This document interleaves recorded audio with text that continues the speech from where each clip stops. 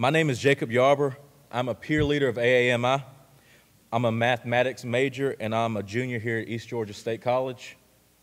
I'd like to welcome you to our first African American Male Initiative event.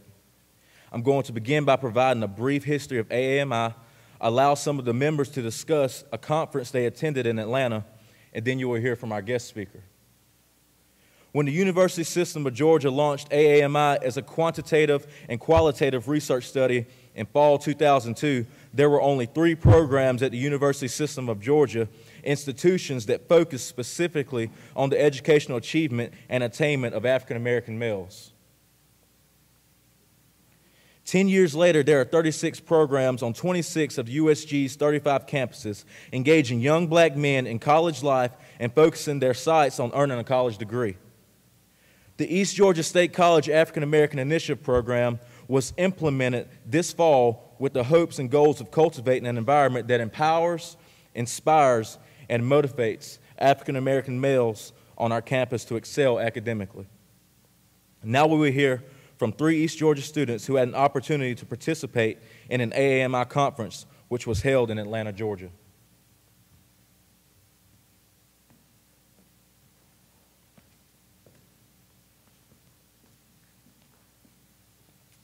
Good morning. My name is Justin Lubo. I'm a 3rd-year student at East Georgia. My major is physical therapy. And right now, I just want to share with you a little bit of my experiences dealing with AMI. Amazing is not the word that can be used when it comes to describing my experience at this AAMI conference. This conference has done more for me than words can describe. The call for African-American males is much needed in the world today. This is why more AMI programs should be put in black communities. AMI speaks out on coming into manhood, becoming successful, reaching back into the community, and overcoming the graduation statistics of black males in college. This saddens me that more African American males cannot attend this conference.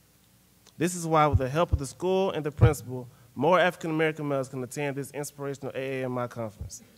The first day of this conference struck me with a mighty blow. Our keynote speakers were truly motivational. The title of this powerful sermon was A Call to Manhood. In this brief session, we discussed key problems in the black community, and most importantly, what is manhood? Each speaker gave an insight on their lives and what they did in their lives to reach the road to success. One thing that all the speakers had in common was they believed that success is only reached through hard work and nothing is given to you but only can be earned. Now I would like to read to you a poem that was truly inspirational to me, entitled If by Rudyard Kipling. If you can keep your head when all around you are losing theirs and blaming it on you. If you can trust in yourself when all men doubt you, but make allowance for their doubting too. If you can wait and not be tired by waiting. Or being lied about, do not deal in lies. Or being hated, do not give way to hating. And yet don't look too good nor talk too wise. If you can dream and not make dreams your masters. If you can think and not make thoughts your aim. If you can meet with triumph and defeat and treat those 2 imposters just the same. If you can bear the truths you've spoken, twisted by knives and make traps for fools. Or watch the things you've given your life to broken and stop and build them up with worn out tools.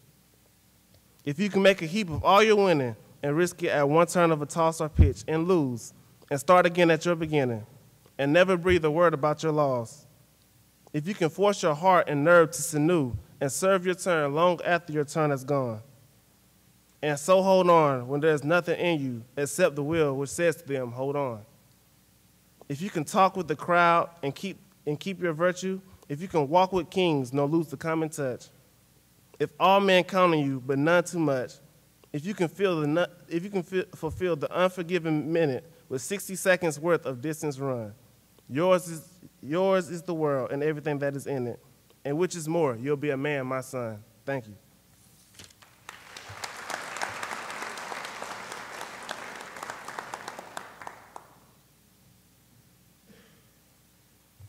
Good morning. My name is Demetrius Boston. I'm a business administration, and I'm going to share with you a little experience I had. This conference had opened my eyes to a lot of things I needed to know in order to be successful. It was an experience that has impacted my life and gave me the opportunity to change for the best. The three things I took from this conference were to stay motivated, keep pushing, and don't be afraid to be yourself. I see so much potential in these two guys up here and the ones around campus. And if we all work together, we can make a change. To me, failure is not an option, and it's not about how many times you fail in life. It's about how many times you try until you succeed. Plenty of ideas ran through my mind on how to start this program at East Georgia State College. At the conference, we were surrounded by millionaires, producers, and movie directors who all were successful, and I thought to myself, why this can't be me in the future, and how it will make a difference to this college, community, and most importantly, the world. It also was a pleasure to be the first group from this college to be selected for the trip. And when we do leave East Georgia State College, we will leave great information to the upcoming young man who wants to be a part of this organization. Every single person in here has a purpose and the potential to be the best person you can be in life. I would like to thank Dr. Bomer, Ms. Bomer, Mr. Drummer, Ms. Deborah, Ms. Johnson, and all the rest of the people who put this trip together. And if I have inspired someone out of this audience this morning, then my mission is complete. I am honored and very happy to have witnessed something so special.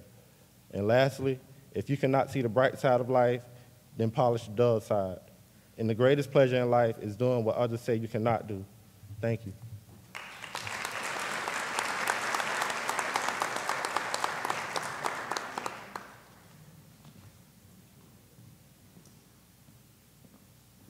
Good morning. First off, I want to thank the students that came to participate in this event today.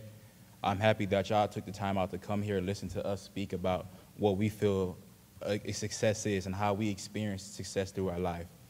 My name is Thomas Simons. I'm a peer leader here at East Georgia State College.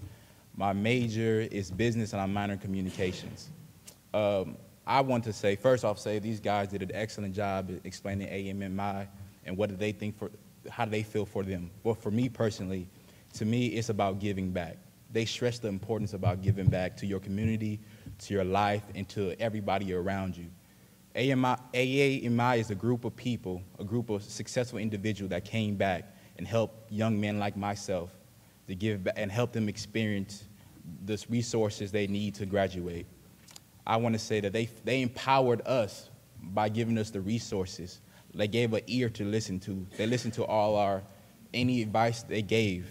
They gave us resources, and I love that. They encouraged me from somebody that came from the ghetto. They experienced gang violence, that experienced drugs, domestic violence. They inspire me, showing me that somebody that's been in my position has succeeded in life and is doing well and is giving back. So I ask you on today just to give back to somebody on today. Either it's by telling them thank you, or opening the door, or helping them with their homework. That can change their life, just like they changed my life. Thank you.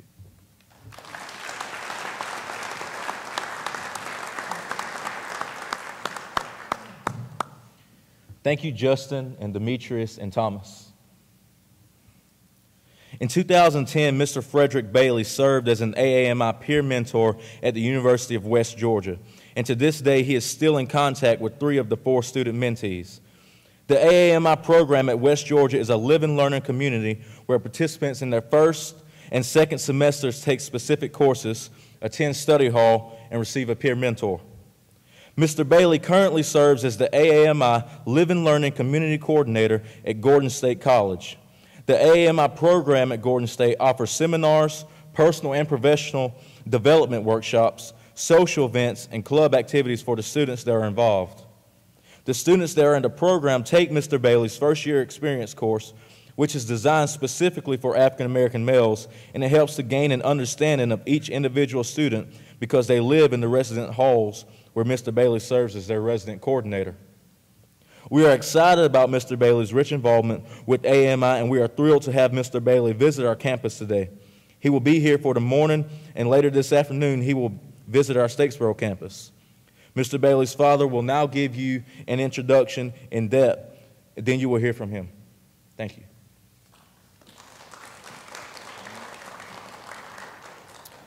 Good morning. I want to come before my son present this morning. There was a great introduction talking about my son, but before we get him to the podium, I want to talk about how he got where he is before he became what he just talked about. My son was born, and he was dealt what he thought was a bad hand. He thought he was dealt with a hand that had stolen his dreams, his visions, his determination, and his will to live. And I often remember or remind myself of a story that I heard concerning an old man and a young man. These two individuals sat down one day to eat. And as they bowed their heads to bless their food, they had this big steak on the plate. They closed their eyes, and the old man began to pray and to bless the food. As they blessed their food, a dog ran by and snatched the steak off the plate and kept running. The old man opened his eyes, and when he saw that the steak was gone, he lifted up his hands with a big smile and said, "Thank you." The little boy that was sitting beside him said, "Sir, why are you lifting your hands with a big smile and saying thank you?" He says, "Don't you know that that dog just stole your steak?" The old man looked at the little boy and said, "Son, he stole my steak, but not my appetite." Fredrick, he was dealt a bad hand, but it didn't steal his appetite. I'm standing before people today that you possibly think that your appetite has been stolen, but you're sitting in a room today. In this room, you can dream, and you can dream big. The sky is not the limit. We have evidence that man have been to the moon. I want you to stand on your feet in this place this morning. I want you to put the most powerfulest things that you have on your body, which is your hands. I want you to stand, and let's raise the roof in this place and help me welcome my son to the stage at this time, Fredrick R. Bailey. Thank you, man.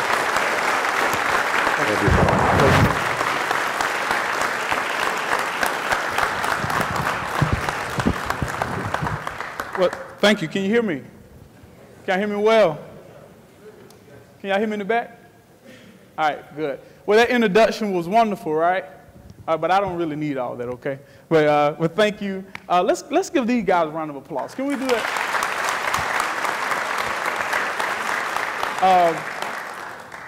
What you guys see in front of you are leaders, okay, student leaders. So thank you guys for sharing AAMI and being here. I know it takes courage to speak, especially in front of high school students, because y'all be looking like this. You know, y'all be looking mean. Look at right here. I see you. You know, so it's very hard standing before people, okay? Especially 11 o'clock in the morning, all right? It's lunchtime, right? Everybody get hungry. He said appetite. I was hungry already. You know, so when he said appetite, I'm thinking about that steak for real, you know. So, but I would like to thank my father, my mother, Regina. She's sitting here for coming with me. So thank you guys so much. But most importantly, guys, if you could please give a round of applause for the person who put this together, Miss Deborah Cottrell Michael. Give it a round of applause for her. I knew the Michael part. I tried to get Cottrell. Thank you so much for having me. We would like to thank the president. So give the president a round of applause of the school. Thank you so much. And his lovely wife. Thank you guys for having me. It is an honor and a privilege to be here today. Now, they told me I only had 35 minutes. All right, my time starts now. So how long do I have? Okay, so let me know 5 minutes before I close. All right, so today I want to talk to you guys, okay, about a situation. Anybody have been on a roller coaster before? Raise your hand. Come on. Well, first of all, who do we have in the room? High school students? What grade are you guys in? 9th grade? What? Make some noise if you're in 9th grade. Y'all scared? What makes some noise if you're in 10th grade? He said one person in 10th grade. Man, you got to represent 11th grade. Okay. They throwing up. What all this? I said, 12th grade. He said, whoop. 12th grade, 11th grade, one more time. I don't know what y'all talking about. All right, college student, freshmen, make some noise. right, sophomore, make some noise. And the juniors in the house. You junior? Oh, one junior. He said, I took so many classes, I don't know what I am. I'm just here. All right, what about faculty and staff? Faculty, make some noise. She like this, she by herself. Staff, make some noise. If you faculty and staff, make some noise. All right, now everybody make some noise. All right, good. All right, now my time starts. I'm just joking. I'm not going to be before you guys long. I promise you I got 30 minutes to deliver what I came to deliver. Raise your hand if you've ever been on a roller coaster. Raise them high. I want to see those hands. All right, so pretty much we all have been on a roller coaster. Guess what? We have seen a roller coaster, correct? All right, so what happens when you get on a roller coaster? You're excited, right? Well, some people are nervous. Now, I want to tell you about myself. I am very nervous to get on a roller coaster. But I promise I love it. And when I'm high and going down, I'm hollering like a girl. I'm like, I'm having fun, right? But I'm nervous now. But when you get on a roller coaster, what happens? You're excited. When the roller coaster takes off, what direction are you going in? Talk to me, huh? You're going, when you first start in the roller coaster, you're going on a straight path, right?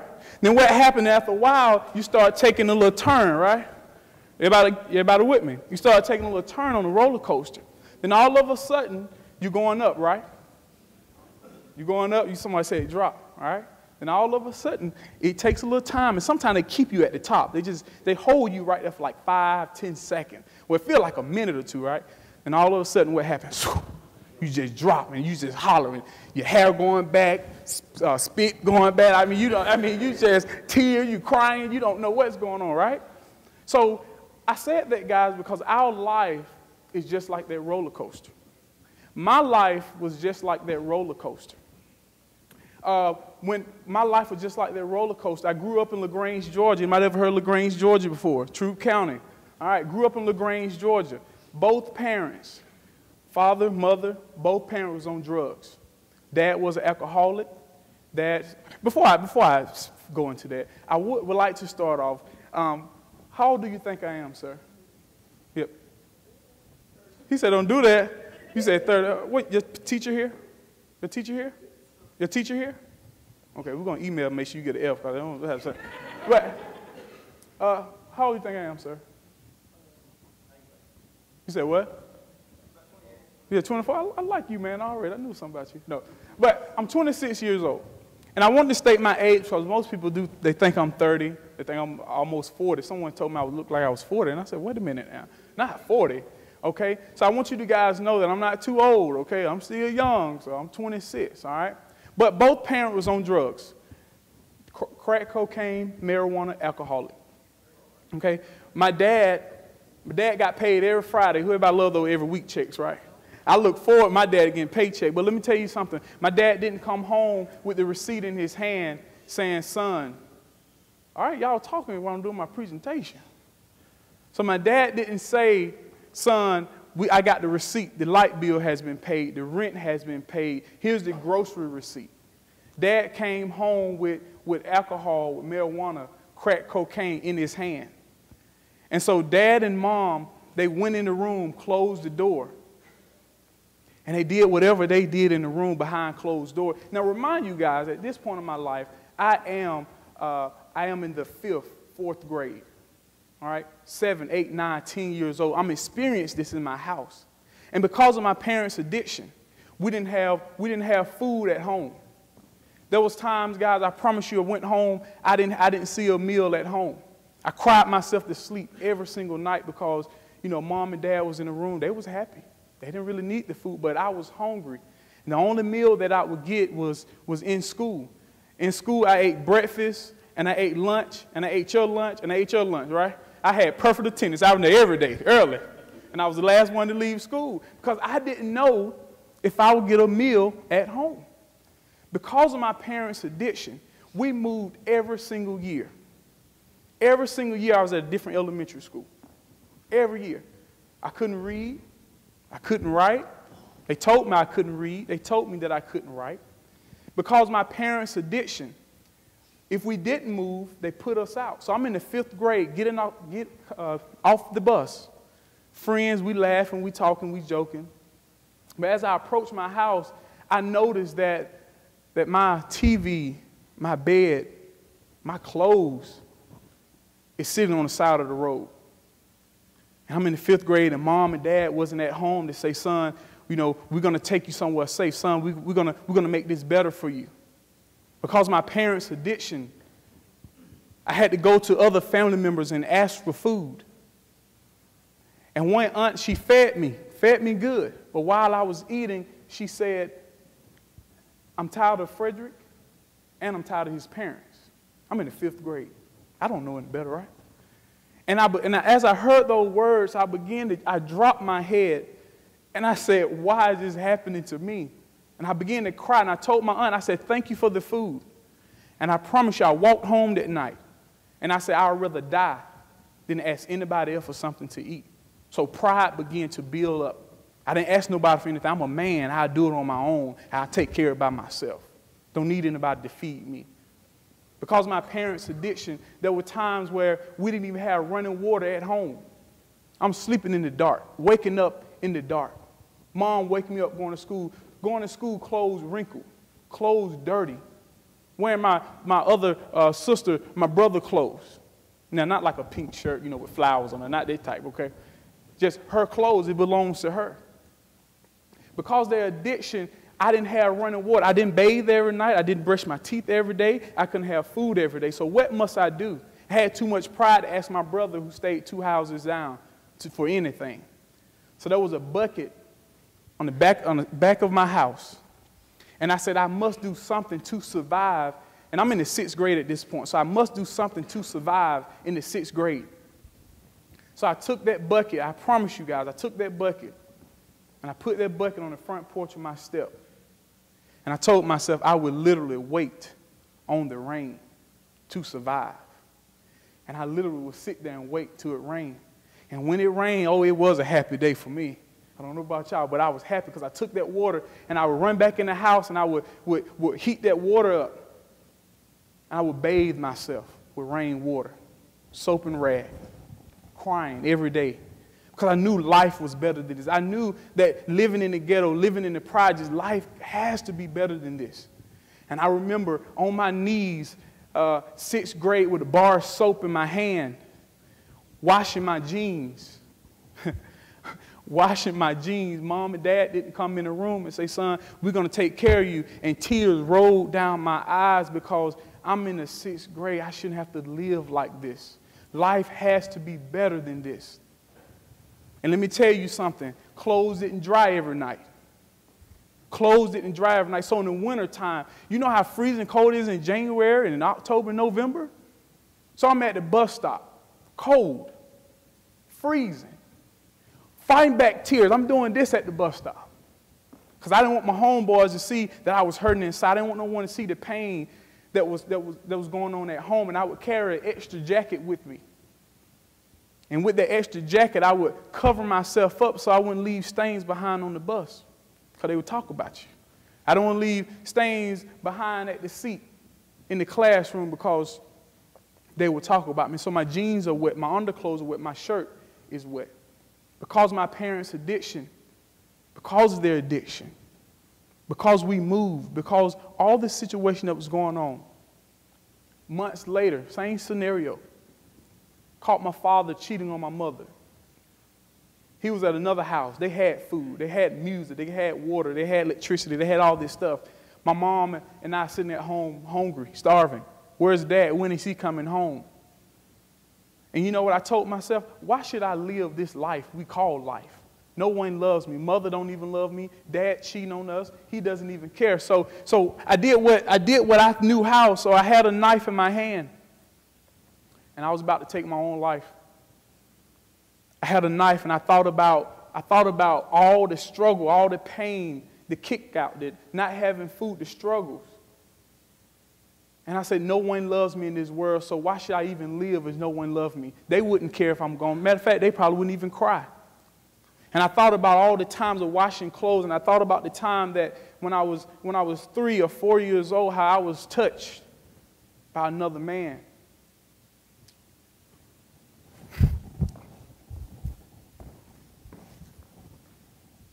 I was touched by another man. Not only that, but he messed my life because I didn't know who Fredrick was. I didn't know myself. So I wanted to kill myself. I wanted to take the knife and take it in my life. But I thought about it. I said, well, you may live. It may hurt. So I didn't take the knife. And I thought about taking sleeping pills. I said, well, maybe I just sleep myself away. Won't no one miss me. But I can stand before you today and say, I'm so grateful. I'm so happy that I didn't take that knife. I'm so happy that I didn't take those pills because of my situation. And so months went on. And I got connected in school, and I got connected in the after-school program. And the program, one of the things about the program, they provided after-school snacks. So you know I was in that program. I was there. I was the first one there and the last one to leave. And on this program, Mr. Cofield, he was the van driver for the program. So while he was van driver, he said, you guys want to go to church? Just middle school students. I said, sure, I'm going to go to church because I knew I needed help. I needed something greater than what I see in front of me. So we went to church. The second visit, I'm not trying to impose my religion or what I believe on you guys, but I knew I needed God. I knew he's the only one that's going to help me. So the second visit to the church, I gave my life to Christ, 14 years old in the 8th grade. Wasn't ashamed, didn't feel anything about it. And I promise you, when I did that, I thought my life was going to be perfect. I know Jesus now, right? I said, my life is going to be good. I thought that for 3 weeks, okay? I said, lights won't get turned off. We have food on the table. 3 weeks went by. It was good. Well, I went home. The lights were turned off. The lights got turned off so many times, guys, I promise you, you could feel the presence on the steps that the lights was off before you even walk in the house. And so I called the Cofields, and I said, I need somewhere to stay. I had to let pride go at that time. I got tired of hurting by myself, right? So I let pride go. They said, well, it's late in the evening. Go down to your grandmother's house. Grandmother had her 4 children, with their 4 children in a 3-bedroom. So where I'm going to fit, right? So I stayed at home, cried myself to sleep. But I promise you, the next day, that man and that woman was at my house. Anybody been to Kroger, Piggly Wiggly, those little sacks they give you, grocery sacks? I had a bag full of clothes. And I went to the Cofield's house, and I asked to spend the night one night. But guys, I promise you, I didn't leave their house till 6 years later. 6 years later. And I remember, and I always tell people, when I first went to the Cofield house, they lived on the other side of town. So, the only time you go on the other side of town, unless you just passing through, right? You never visit. You don't know about on the other side of town. So they lived in a place called Brookstone Estates. And I said, wait a minute, where we at? So I said, these folks got some money, right? I said, I'm kind of glad I came over here. So we pulled in. They had a 2-car garage. They had a big yard, backyard. I mean, the house was huge, and I thought these people had money. I said, yes, I have hit the jackpot. I think I'm going to be staying here, okay? But they didn't know. I didn't know I was going to be there 6 years. When we walked in the house, they had Miss Cofield was cooking dinner, and she had a steak, baked potato, a salad or something like that. And guys, I promise you, it wasn't no little fake steaks or anything like that. It was a real steak. And I said, thank you, I'm staying. Like, I really hit the jackpot. And I thought these people had some money. So guess what I wanted to do? I wanted to stay. But little did I know it wasn't all that it seemed to be. And I went to the Cofield's house. They had 2 younger sons. I was 14. The other ones maybe 11, 12. They were younger than I were. And guys, I promise you, not one time did I hear those young men say, I'm ready for Fredrick to go home. Fredrick is taking up my stuff. Matter of fact, the youngest son gave up his bedroom so that I may have my own bedroom and my own bed, and he went to sleep in the other room with his other brother. He didn't even complain about it. When Christmas came around, guess who had Christmas clothes just like the other guys? Fredrick had some Christmas clothes. Guess who, we had the food on the table. We had the transportation. We had the phones.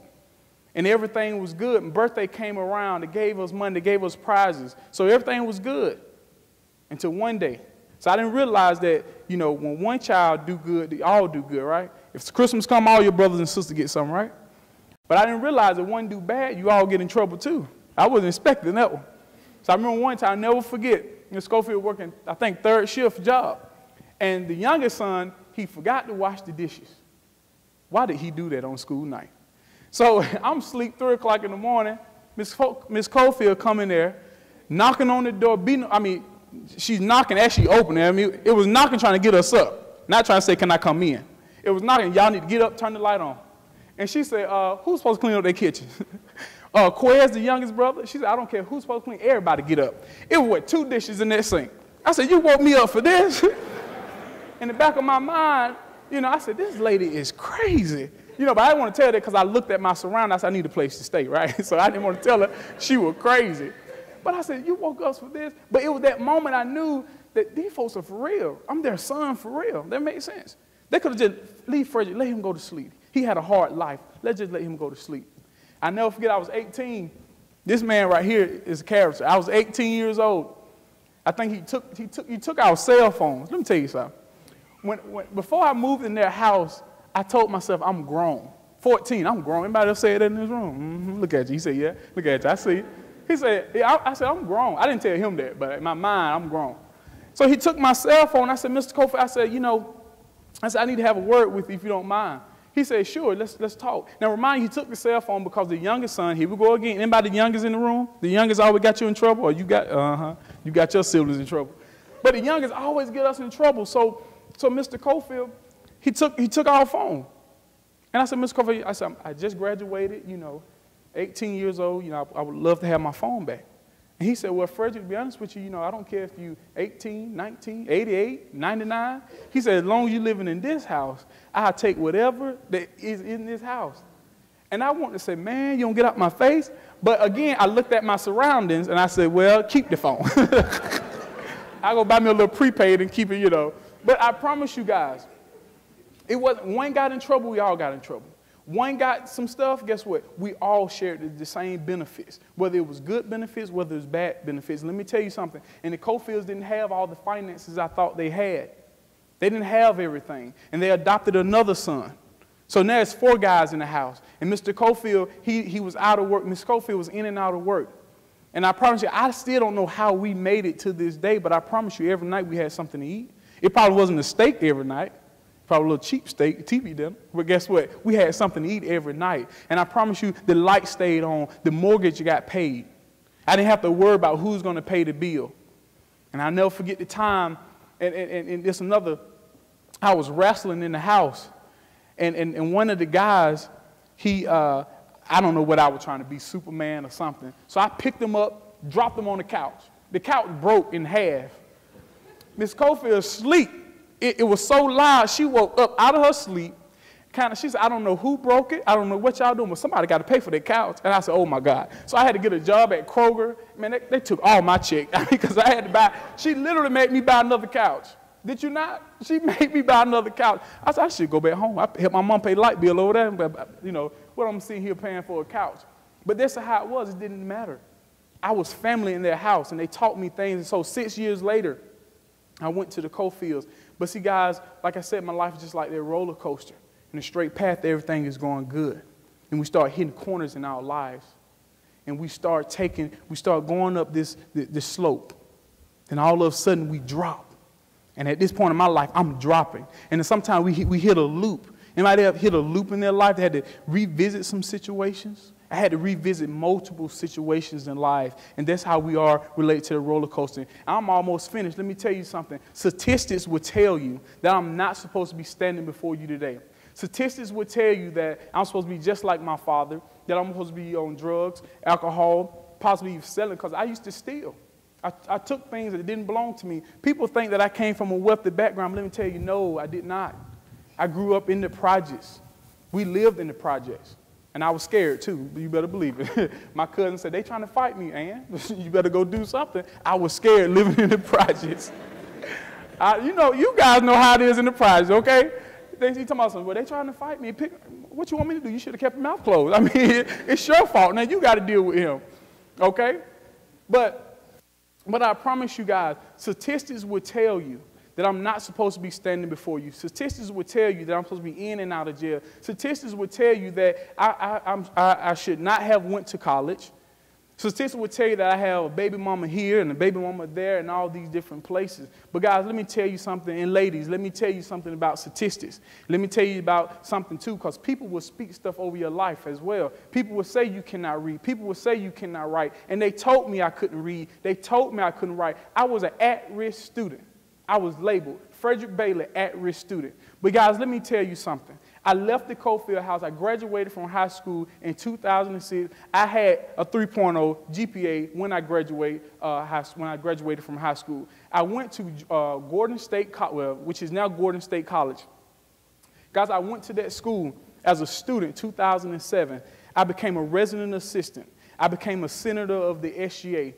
A year later, I became the president of the student body government. Now, remind you, the year after that, 2009, I became the president of an organization called Brother to Brother.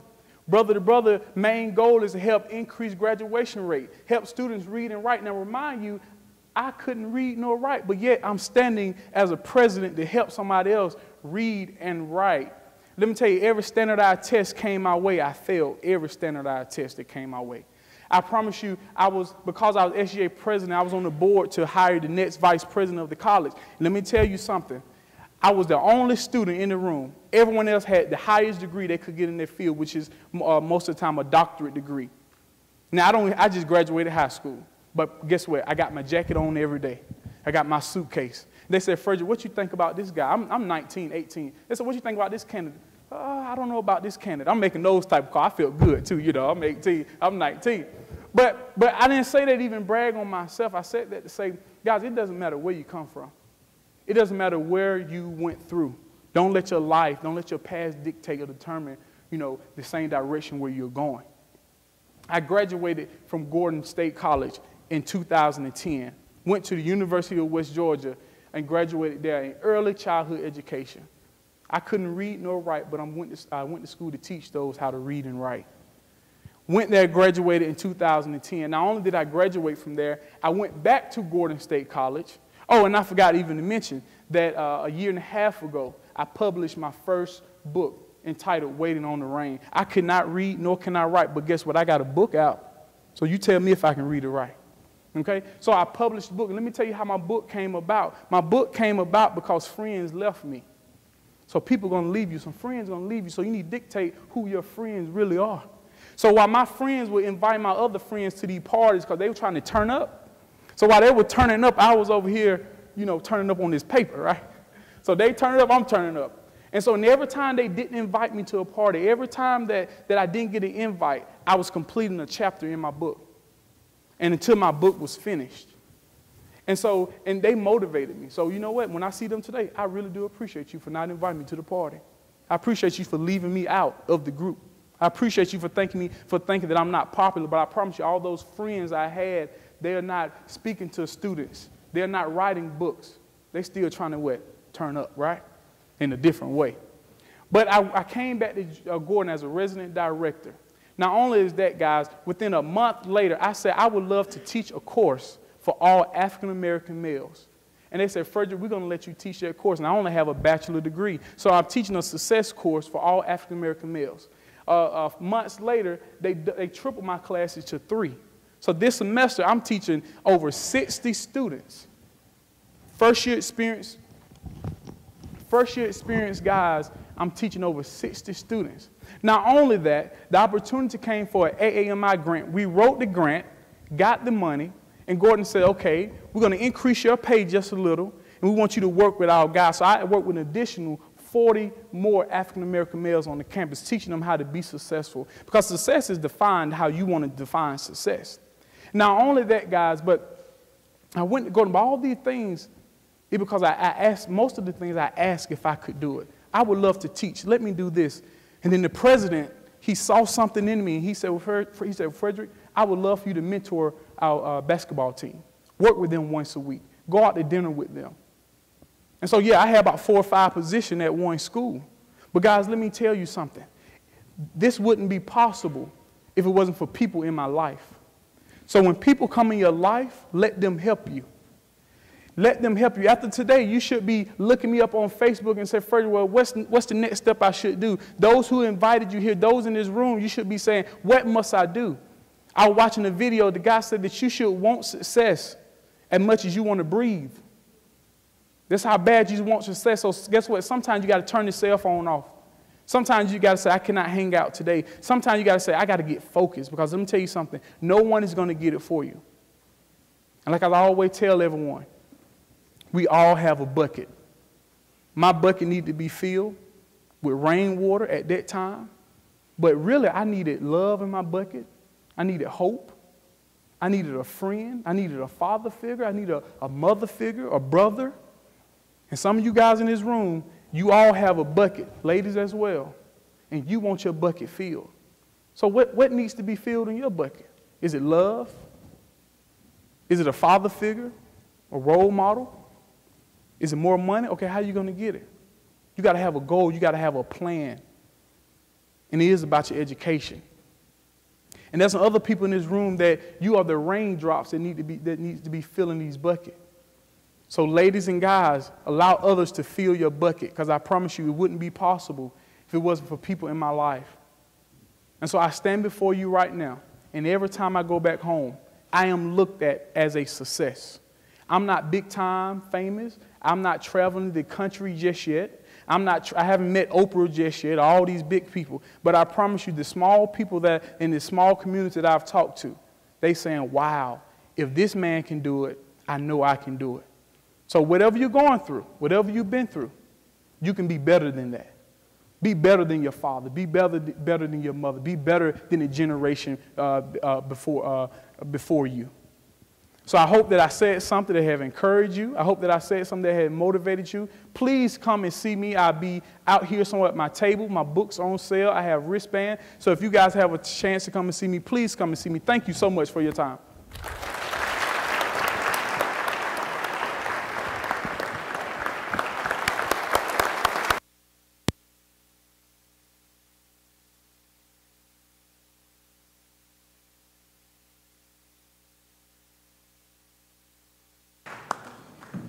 Thank you, Mr. Bailey. We appreciate you for coming, and we appreciate everyone for coming. And please go back to his table. You can check out his wristbands. He's got some books for sale. And make sure you come and see him afterwards. He's going to be signing some books. And just talk to him, take some pictures with him. And we appreciate you all for coming today. Thank you.